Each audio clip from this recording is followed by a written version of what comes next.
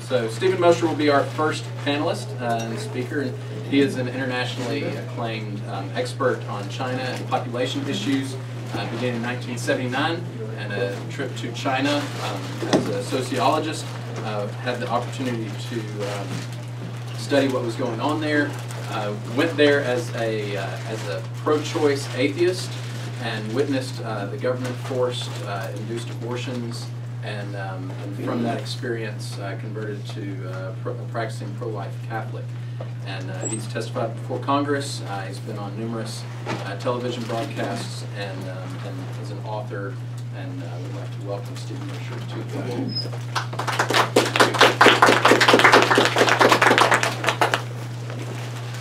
Well, thank you all for coming, and thank you to my fellow panelists for allowing me to go first. It was either let me go first or I would try to bilocate, and I think going first is by far the better option, since I've never mastered the other.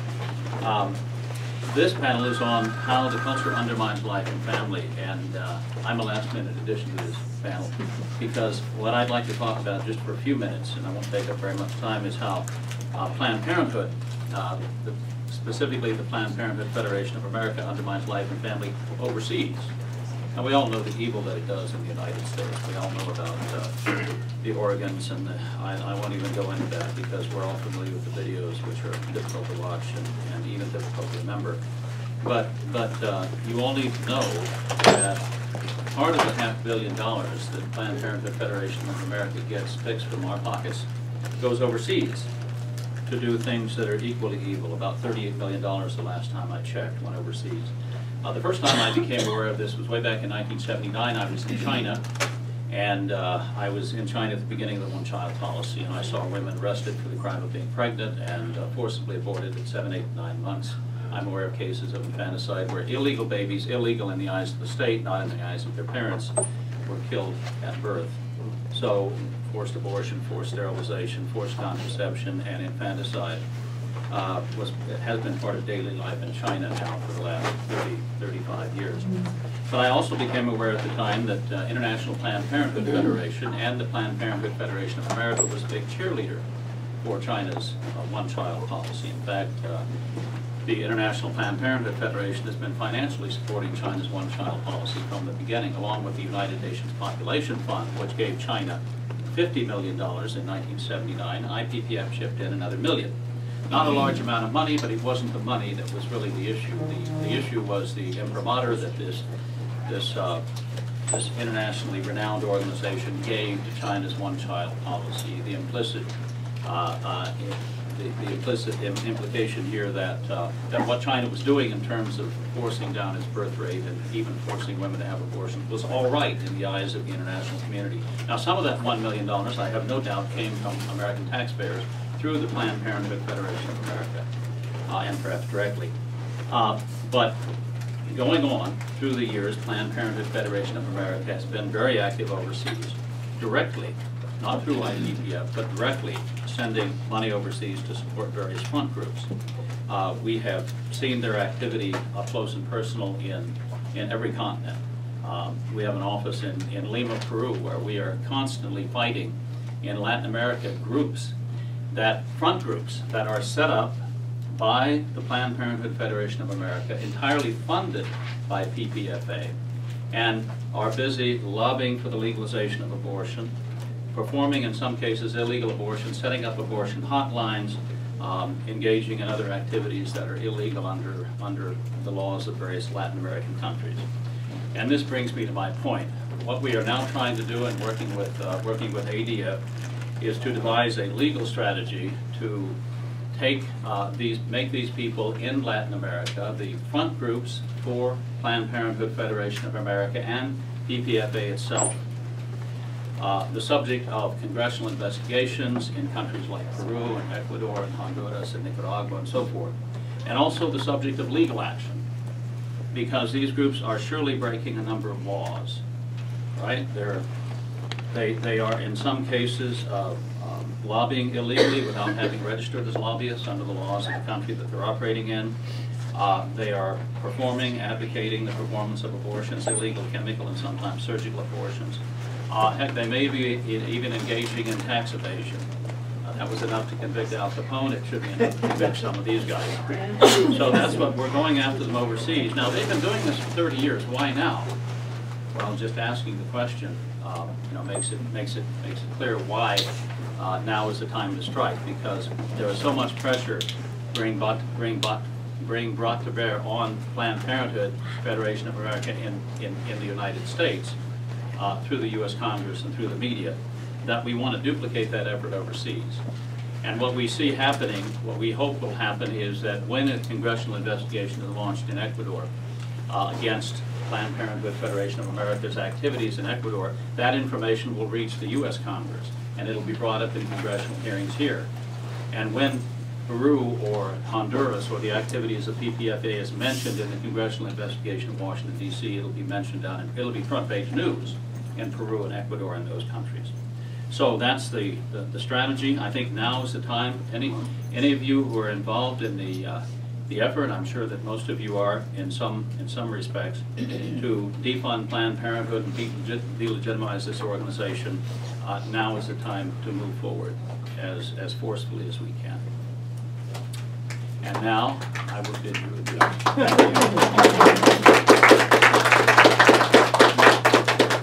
Thank you. It's an honor to have Steve with us in his attempt to be at two places at one time. Thank you. Yeah, our next speaker will be Peter Sprigg. Peter Sprigg is the Senior Fellow for Policy Studies at the Family Research Council in Washington, D.C. As a fellow Baptist, it's nice to have another ordained Baptist minister here with us, having served at the Clifton Park Center Baptist Church in Clifton Park, New York. He also holds a Master of Divinity from Gordon Conwell Theological Seminary and a Bachelor of Arts from Drew University. And so we welcome Peter Sprigg.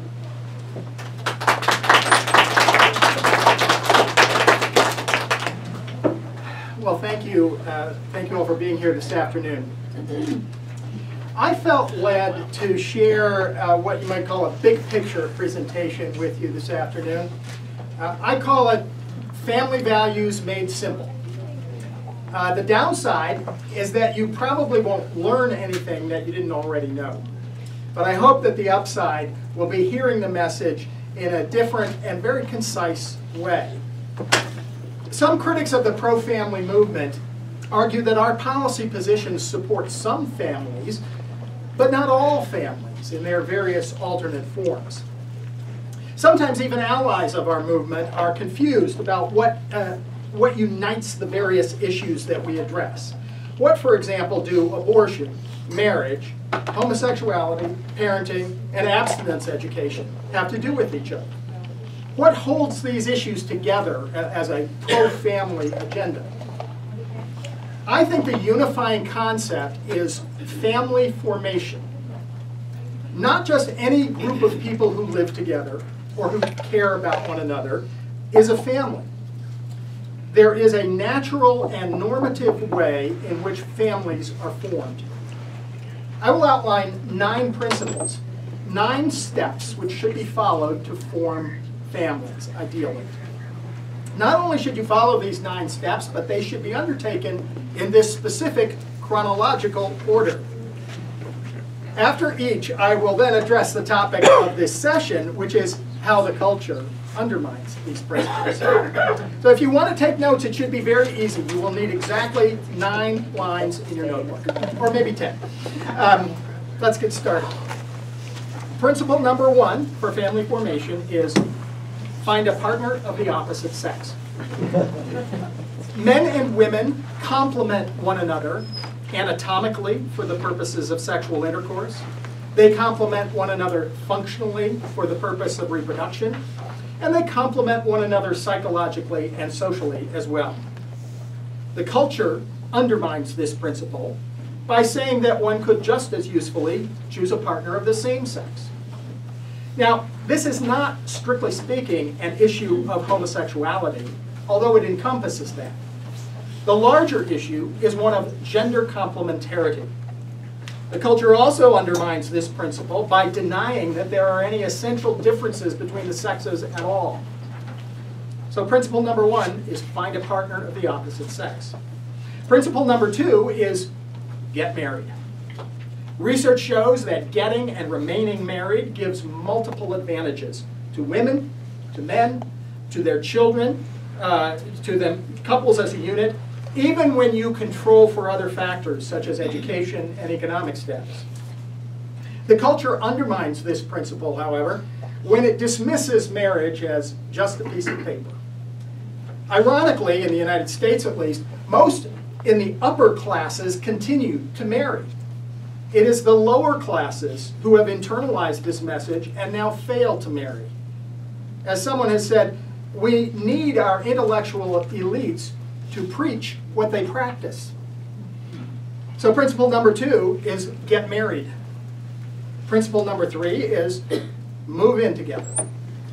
Married couples don't have to be persuaded to do this, but here is where the order of the 9 steps becomes important.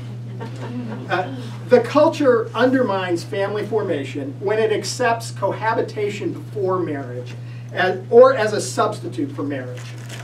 Some people even encourage cohabitation as a sort of trial marriage, like test driving a car, in the belief that it will lead to stronger marriages.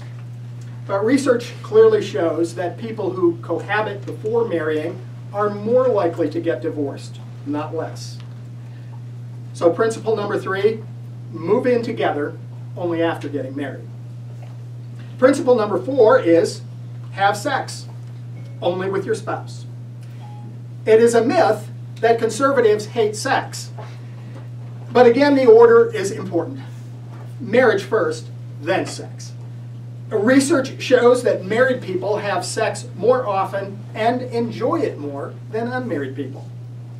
The culture undermines this principle, however, when it says that sex is acceptable for anyone from puberty onward, regardless of whether they are married or not.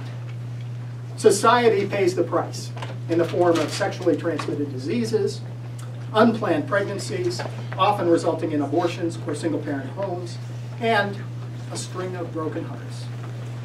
Once again, principle number 4, have sex only with your spouse. Principle number 5 is conceive a child. To be pro-family is to be pro-natal. Fertility is not a disease, and a child is a blessing, not a burden. Society needs children if it is to have any future at all. Yet the culture undermines this principle when it glamorizes the childless life and discourages the self-sacrifice of parenthood. This is one principle that has an alternative: adoption. We should celebrate when a husband and wife open their homes and their hearts to an adoptive child whose biological parents did not or could not fulfill all these 9 principles. So principle number 5 is conceive or adopt a child. Principle number 6 is bear the child that is conceived. We know that a distinct new human being is created at the moment of conception, and that child has a fundamental right to life.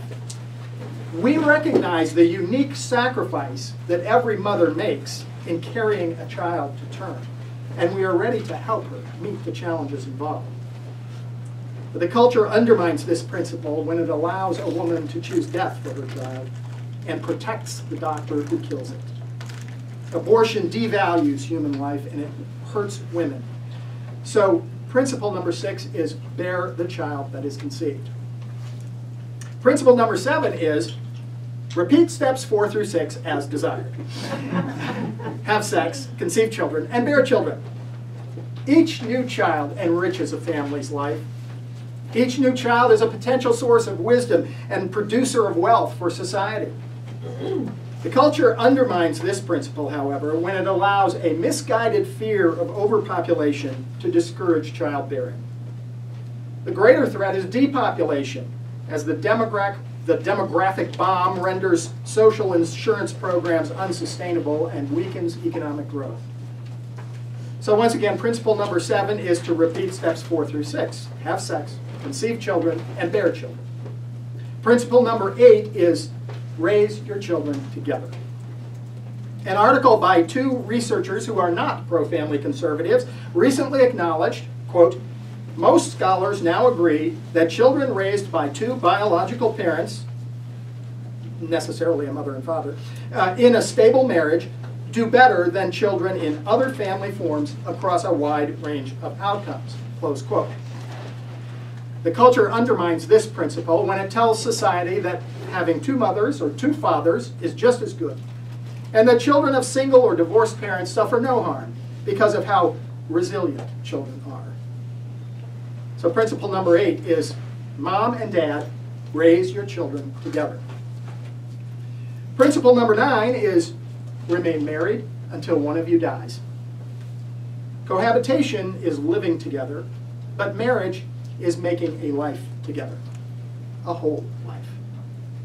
The culture undermines that principle by saying that marriage should only be as long as your love lasts.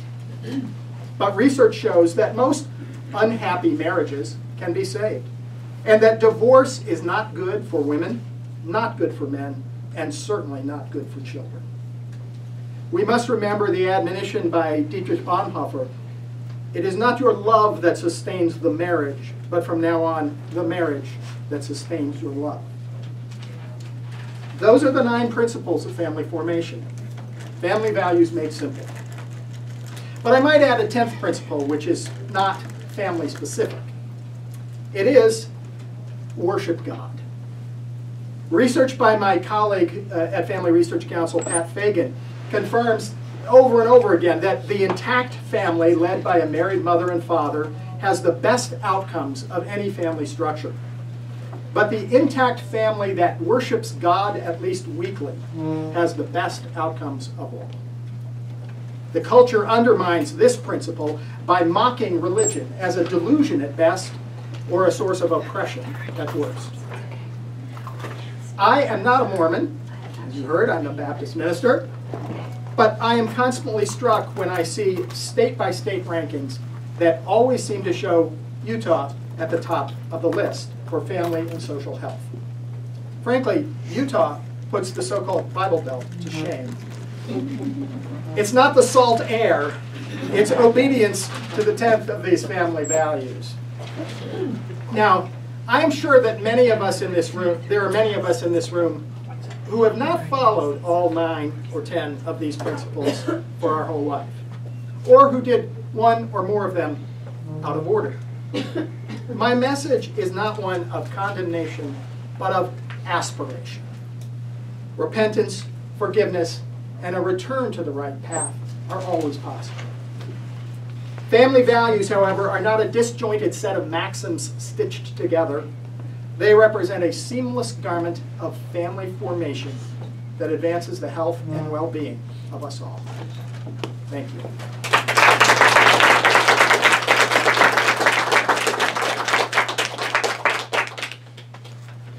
Our next panelist is Robert Knight. He's a senior fellow and policy expert for the American Civil Rights Union. He was a journalist for 15 years, including 7 as an editor and writer with the Los Angeles Times. He has a weekly column for the Washington Times, holds a BA and MA in political science from American University, and prior to his time at the American Civil Rights Union, he also held positions at the Hoover Institution, the Heritage Foundation, Family Research Council, Concerned Women for America, Media Research Center, and Coral Ridge Ministries.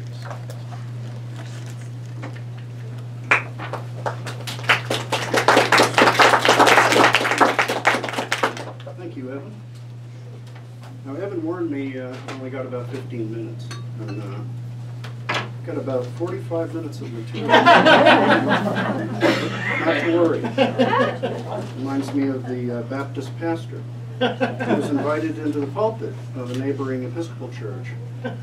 And when he got up there, he said, now I know you people are used to short sermons, but I think it's only fair to tell you that I tend to go on for about 45 minutes. And one of the deacons got up and said, that's okay, Pastor. We think it's only fair to let you know we stopped listening after 15. So I hope that won't be a problem for you. Now, if we're wondering how America and Western Europe went from marriage-centered societies to post-Christian sexual anarchy, abetted by massive government growth and enforced by political correctness in just a few decades, let's say it's no accident. I'm going to blame it on the Muppets. No, I'm just kidding. But the new Muppet show is pretty bad. We stopped taping it. We thought, we had high hopes for it, because we like the Muppets. But now they've gone adult humor, and they know kids are watching. And this is one of the problems with American culture, which is put all over the world. They destroy innocence by acquainting children with concepts they're not ready for. Their minds aren't developed enough. They don't have the moral conscience yet to appreciate moral distinctions. And the left knows this. That's why they try to get to the kids as soon as they can. The progressive left has been in a cultural and political death struggle with religion, the family, capitalism, and morality since the French Revolution. With the advent of Marxism in the mid-19th century, the battle intensified, and the left expected the collapse of capitalism, but it didn't happen, except in Russia, where there was a revolution in 1917. So they changed the strategy. To liberate people from free market capitalism, it became necessary to liberate people first from bourgeois morality, as Karl Marx put it. Italian communist Antonio Gramsci saw the strategic value of this as early as the 1920s, and he called on his fellow revolutionaries to capture the culture. That is, the institutions that transmit cultural values. Vladimir Lenin himself said, "For us, cinema is the most important propaganda instrument." He saw that in the 1920s when movies were just black and white, and gosh, the screens weren't as big, the sound was not thunderous. He saw what was coming, that, hey, you can manipulate people. They're in a dark theater. All they can see is this. They have no opportunity to change the channel. Movies are powerful. Now, at the same time, scholars at the Frankfurt School, that was the Institute for Social Research at Goethe University in Frankfurt, Germany, spun out Marxist critiques of society before the Nazis drove them out to the West, where many of them took up prominent posts in major universities in London and in the United States. Later, Antonio Gramsci's call for capturing the culture was taken up by the German student movement leader Rudi Deutsch. He advocated a long march through the institutions of power. And often Gramsci is misquoted along those lines, but it was actually Rudi Deutsch. And the idea was to create radical change from within government and society. And the radicals did so, starting with the universities. Revolutionaries such as John Dewey, Margaret Mead, Margaret Sanger, Herbert Marcuse, and Wilhelm Reich all waxed poetically about the Soviet Union, inspiring progressive educational and social policies that we can support for organized religion and the family while empowering the state. I think C.S. Lewis put it best when he said the agenda of the left is to make pornography public and religion private. And that's what we're seeing in the United States and increasingly in Western Europe, where religious principles and religious people are being pushed out of the public square while the pornography and every sexual excess of every kind is being promoted.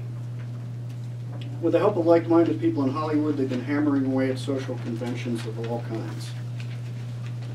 By the time the 1960s rolled around, with the advent of the birth control pill, Playboy magazine, mass communications, Western civilization was ripe for takeover by an alien ideology of limitless sex in return for reduced economic, social, and intellectual freedom.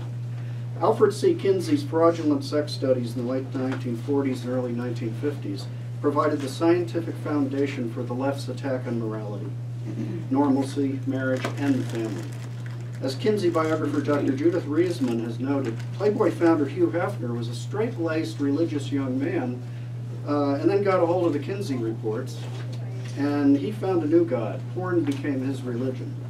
And he founded the Playboy empire, which mainstreamed pornography into not only the United States, but into Europe. By the way, he recently announced Playboy would no longer feature naked women. That's true. Yeah, he said, well, it's, you know, we're past time. You can get it on the internet, so why are we selling this? But I don't believe it. This is like saying that football stadiums will no longer host football games. We're going to have badminton. And, people will still come. I don't think so. It was always the articles. Pardon? It was always the articles. That's right. Scintillating reading. Will probably last about as long as Larry Flint's famous short-lived conversion to Christianity. He was the publisher of Hustler magazine, which was even worse than Playboy. Now, this brings us to the current moment where shamelessness is rampant. The only thing frowned upon is disapproval, and even a lack of celebration of the latest form of sexual dysfunction. We're very more deeply into the absurd. The late great writer M. Stanton Evans said it really dawned on him how crazy this was getting, and this was years ago. He was watching television, and he saw a guy interviewing another man, but the other man was wearing a dress and affecting a female persona. And they went on for a while about how great this was, and how free that he was, and so forth. And he said, you know, is there any downside to this? You know, you dressing as a woman? The guy said, well, there is this. You know, I never know when I'm going to get hit on by some weirdo.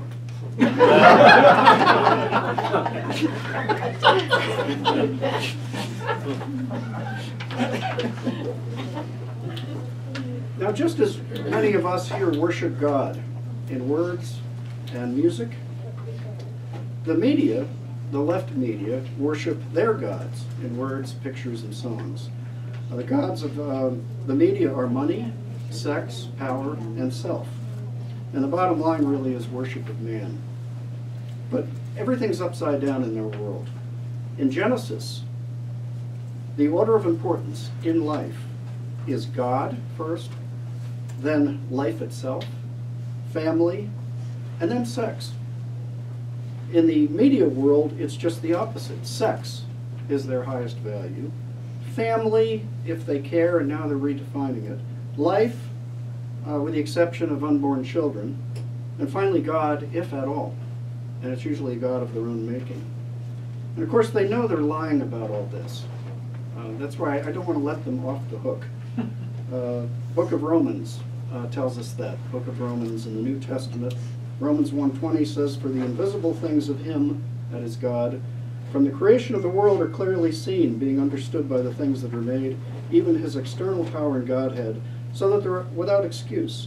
Because that when they knew God, they glorified him not as God, neither were thankful, but became vain in their imaginations, and their foolish heart was darkened. What's right and wrong is in every human heart. God puts it in there, and we can ignore it at our own peril. And talk about vain, can you imagine a more vain place than Hollywood?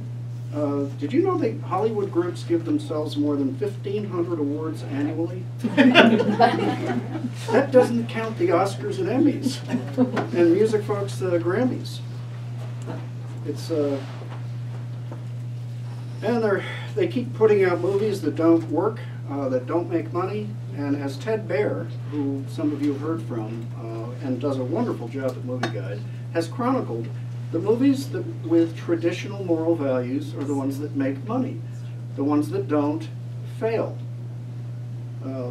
Here, I'll give you an example, a very colorful example. The Chronicles of Narnia, the very first film, The Lion, the Witch, and the Wardrobe, made $291 million, which was the second highest grossing Christian-themed movie ever, next to The Passion of the Christ. Then they came out with the next one, Prince Caspian. That only made $141 million.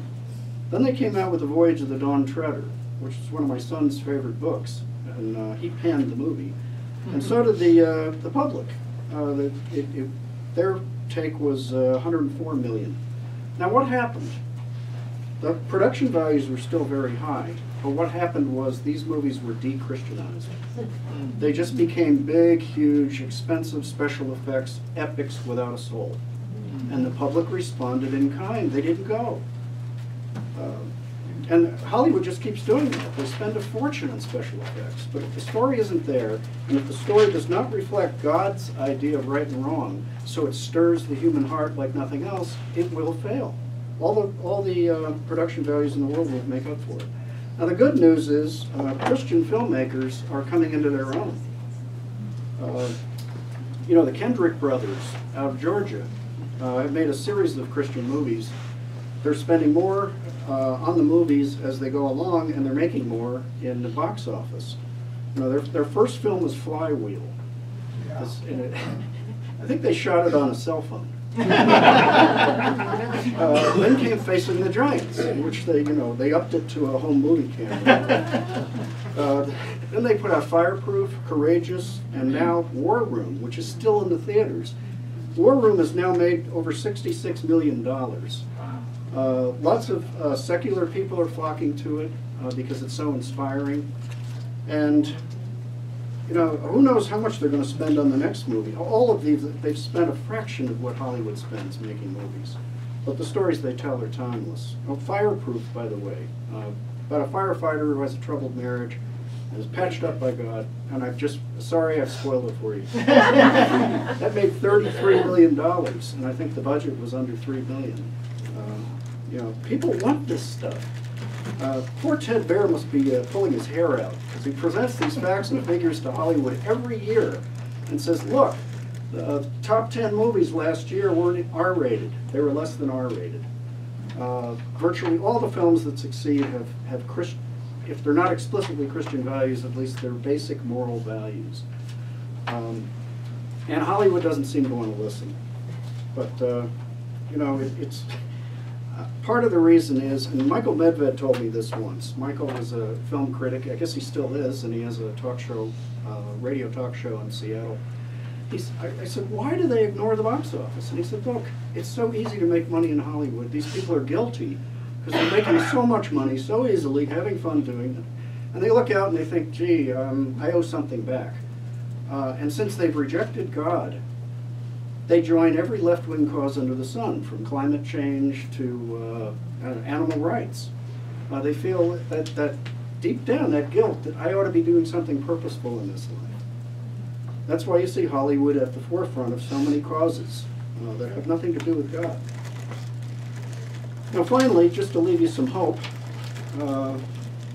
Alan Carlson provided some hope this morning in the plenary session when he said he thinks we're on the cusp of a renaissance in appreciation for marriage and families, looking over a couple hundred years. He said, you know, it's time. And you can do this amid the rubble. If we're standing amid the rubble, we can't really see what's right in front of us. But people like Alan Carlson can, partly because he's looked back and seen beyond the rubble back there. Millions of people still believe in God. Millions of people still have in their hearts what the late Russell Kirk called the mystic chords of memory. And when you tap those, you are a success in the culture. And finally, I'll leave you with one brief story, and that's when I was at Family Research Council, before Peter came, and we were sitting there glumly watching footage of a gay pride parade. And it was the portion of the parade in which the Sisters of Perpetual Indulgence, those are the men who dress as nuns, and these poor guys are so mixed up, and they put weird makeup on, and they had blasphemous signs about God and Jesus Christ. And we're sitting there, some of the people were tearing up, like saying, this is terrible. And my friend Bob Morrison was standing behind us, and I looked back, yeah, I figure he's upset, and he's standing there grinning. What is the matter with you? And he says, don't you get it? They can smear him, they can blaspheme him, they can even spit on him, but they cannot ignore him because of who he is. I'm going to leave you with that. Thank you very much.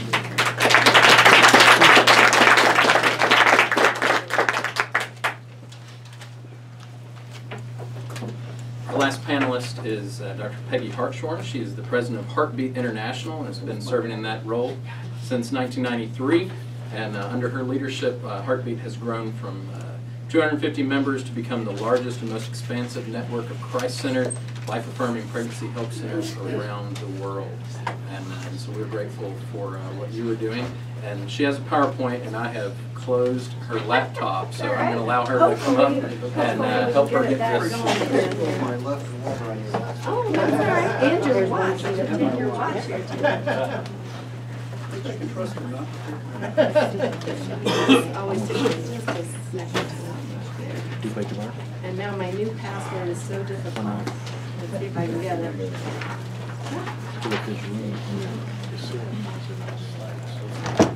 He just left.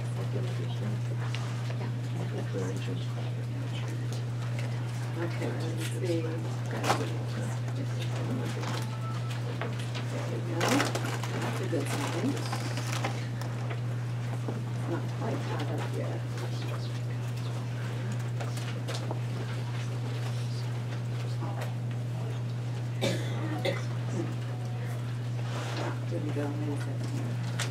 of what to do. I can remember. Get it up on the screen. Yeah. Okay, good, thank you. Okay, let's see. That's funny. Why they are giving me, oh, I think I want to stop this. That's on pause. I'm not quite sure why I have both my, yeah. Is there a slideshow from the beginning? Well, it doesn't give me that. End slideshow and start again? Okay, there we go. Now I had to end it before I could start it. Well, that's an interesting lesson. See what that tells us. Ah, There you go. okay. Well, thank you. Let's welcome Dr. Hartshorn. Thank you all for being here. And I have no idea why they put me on this panel. Because I have these brains over here Robert and Peter, who have done all this research, who truly understand the causes, and you heard some of that from Robert, the causes from the beginning of the 20th century in terms of Marxism, communism, you know, the sexual revolution that's gotten us to the place that we are today. And what a wonderful list of 10 steps in the right order that we need to have to really get back to where we should be, you know, with marriage and the family. And I think, I'm not sure exactly why they put me on here, but my thought is that what we are doing in pregnancy health centers, and you heard that Heartbeat is the world's largest network of pregnancy health. We're 2,000 locations in 50 countries. People who are really dealing with, actually, the services that we provide, which are volunteer-based, community-based, geared to helping those struggling with unplanned or unintended pregnancies. Our services are what we call intervention for people who are involved in the crisis of an unplanned or unintended pregnancy and think that that abortion would be a good alternative. We're involved in preventing those pregnancies from occurring in the first place. And we're involved in healing the wounds and reconciling those who have had these kinds of crisis pregnancies and have chosen abortion. And we are motivated by biblical values, faith in Christ, and or humanitarianism, I should say. Why are we doing these things? We grew up in the late 60s. The earliest pregnancy centers were started in the United States in the late 60s because of the trend we saw going toward legalizing abortion. And our founders had been involved in a series of marriage and family seminars and lectures in I believe, was St. John's University in Minnesota. Very far-sighted people saw in the 60s, and you can see why when you mention Hugh Hefner and the sexual revolution and the Kinsey studies. These people saw that this was going to be tremendously destructive of marriage and family and would lead right from contraceptives to abortion. And what that meant for the concept of our human sexuality, and particularly intimacy between man and woman and childbearing and so forth, they knew that we would be dealing with, sorry for that, but we would be dealing with very quickly, which we were, the survivors of the sexual and cultural revolution. They knew that in the 60s. Today, we are dealing with thousands and thousands and thousands of people who have bought into these ideas, have gotten all this out of order that Peter told us. If they were following all those 10 principles, they wouldn't be in our pregnancy centers. And so we are dealing with the results. Our founders knew that when people bought into these ideas, they would need a safety net. They need some place to go, but what they thought was, we'll catch them in the crisis. You know what crisis intervention counseling is. You get someone in the crisis, you get them on their feet, and then you send them off again. Well, guess what? Over the last 50-some years, we can't just get them on their feet and send them off again because they are so wounded by getting all these things out of order and buying into of the ideas that have been promoted in the media and the movies and so forth and so on. So, my expertise in the effects of this cultural revolution is really in dealing with the victims of it. And we got involved simply because, and I was involved in the early 70s, that we thought we could help people in the crisis. Now we realize, as I mentioned on the previous slide, we not only need to get them in the crisis, we need to help prevent them from being in the crisis in the first place.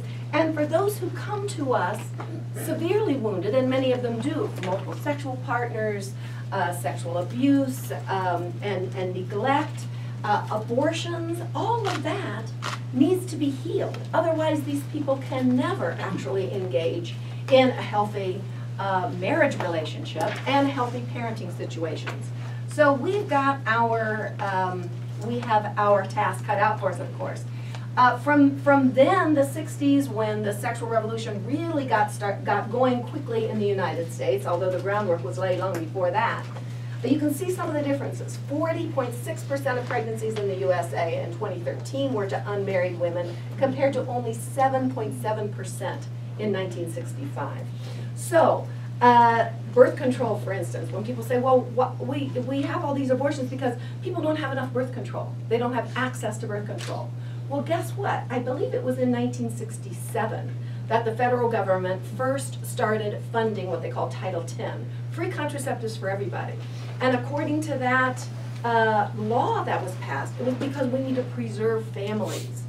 And we need to make sure we don't have unplanned pregnancies and children born out of wedlock who won't have a chance in this world.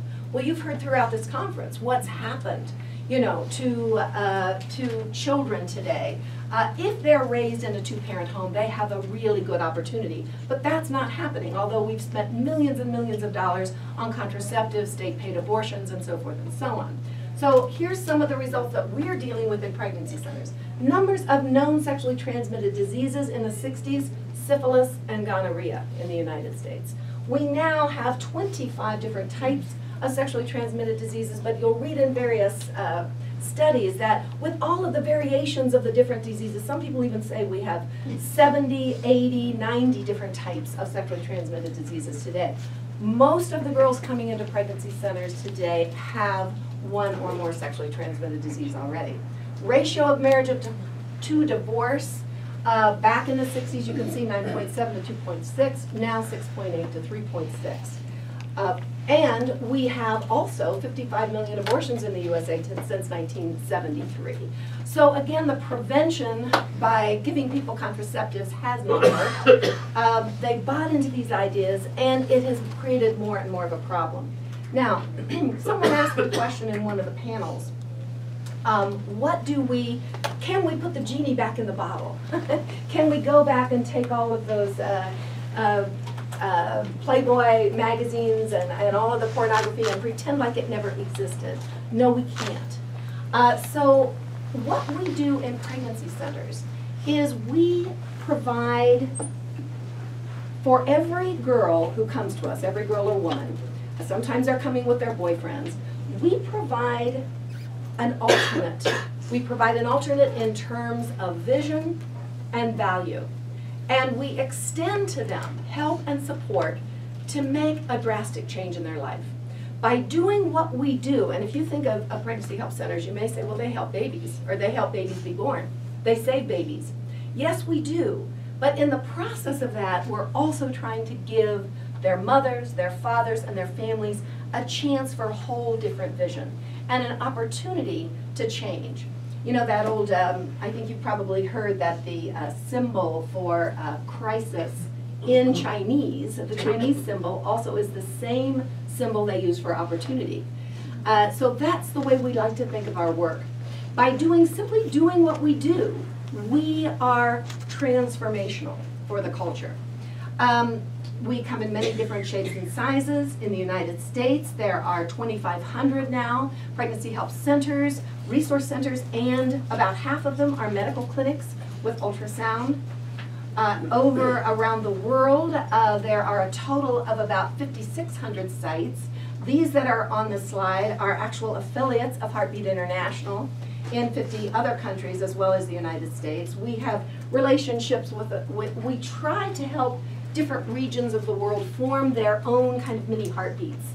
And then we work with them to create greater networks in their country. For instance, there's one in South Africa. There's one now covering the rest of Africa as well. So we work on basically taking people who God has already called, organizations that are already in existence, trying to give them more vision and standing beside them.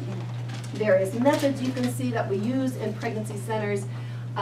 We have hotlines, we have ultrasounds, we do material aid. Silent Voices, this is a sign actually from Africa. You can see that they do all of what we do in a very small town, actually would be considered a small town for us in Africa.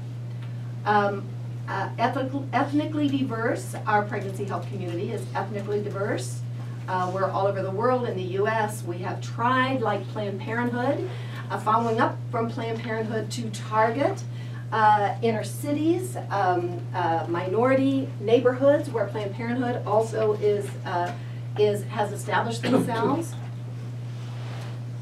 And this I want to go through somewhat quickly with you. While you think of our mission as saving babies, by saving babies, yes, we do save babies, particularly when women are abortion vulnerable, which is most of our clients actually.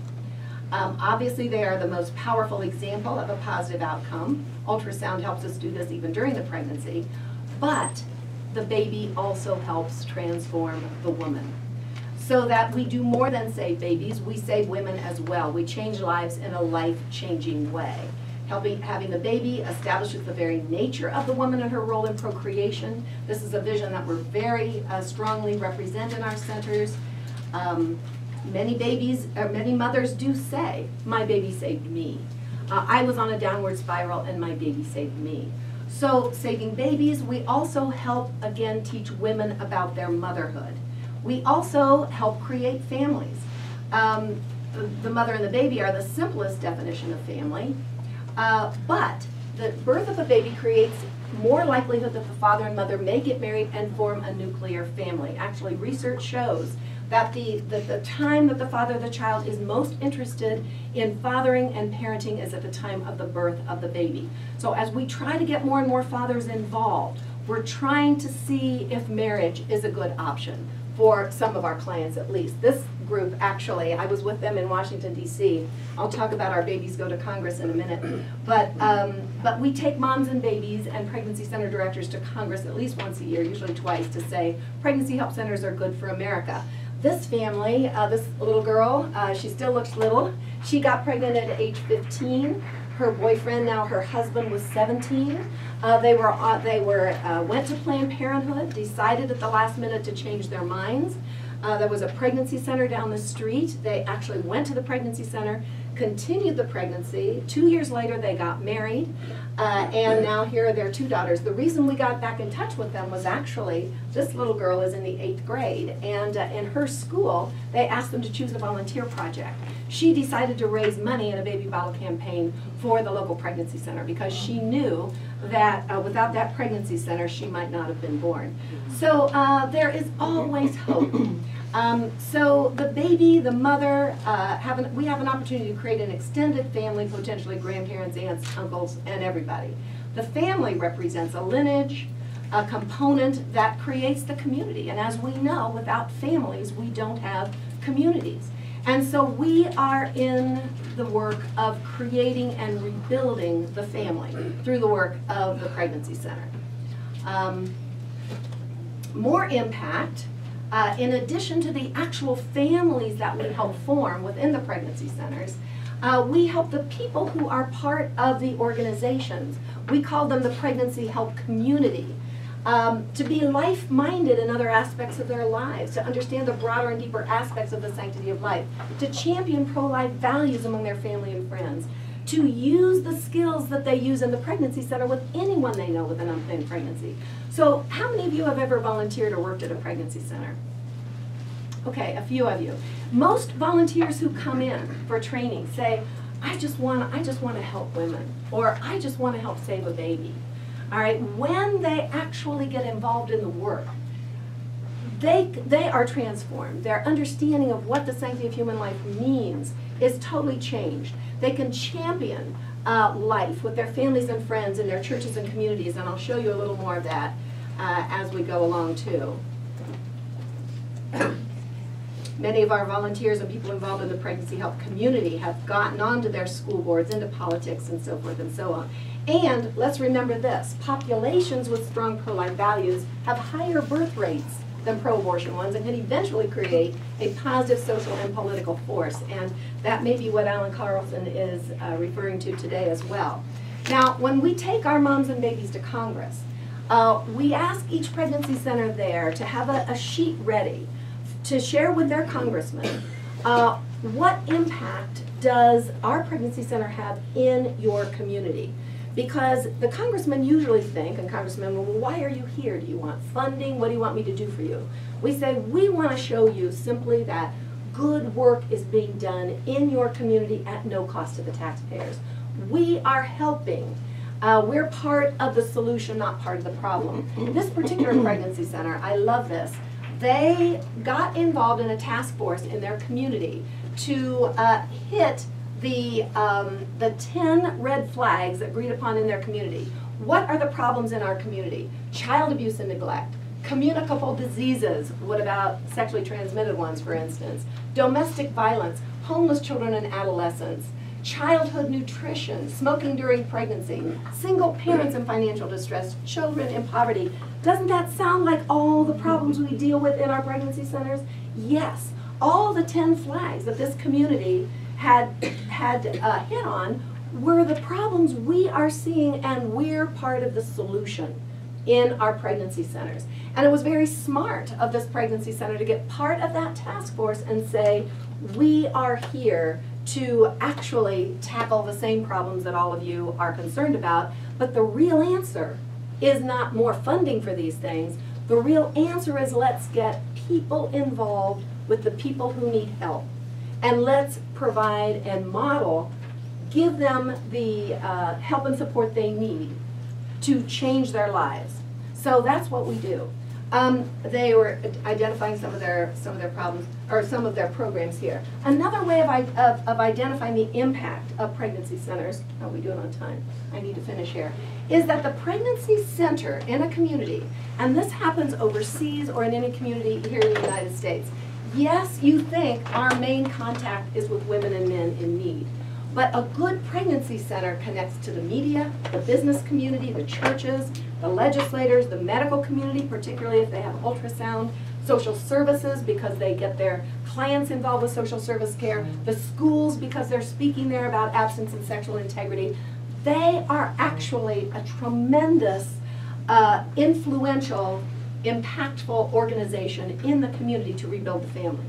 So that is final impact, of course, impacting eternity by helping more lives to be born, serving in the name of Jesus, modeling Jesus to others, speaking life and life everlasting, and calling those who would hear to connect with the body of Christ in a closer way.